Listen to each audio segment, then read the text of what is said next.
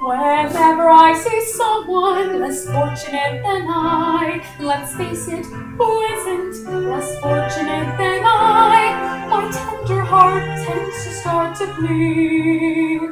And when someone needs a makeover, I simply have to take over. I know exactly what they need.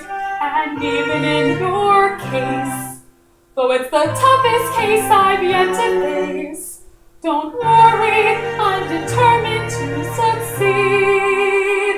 Follow my lead, and yes, indeed, you will be popular.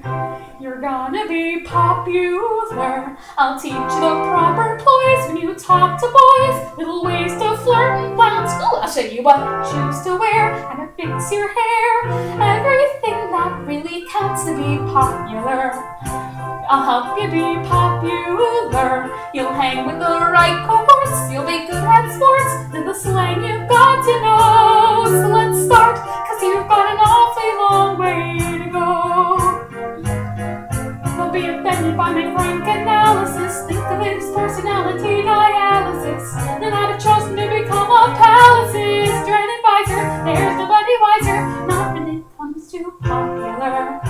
I know about popular, and with an assist from me to be who you'll be, instead to be who you were, well, are. There's nothing that can stop you from becoming popular.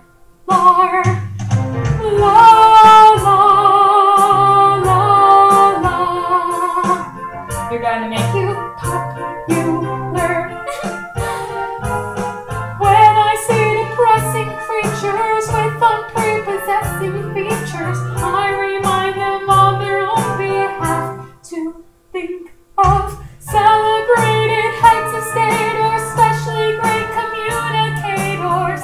Did they have great knowledge? Don't make me laugh. They were popular.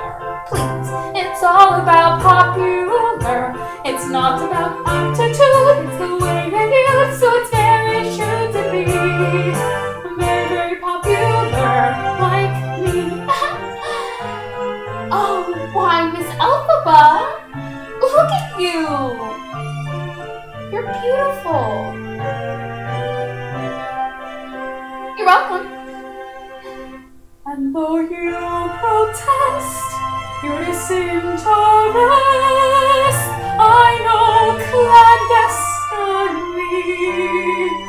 you're gonna ruin a marriage and found popularity. Oh, la, la, la, la.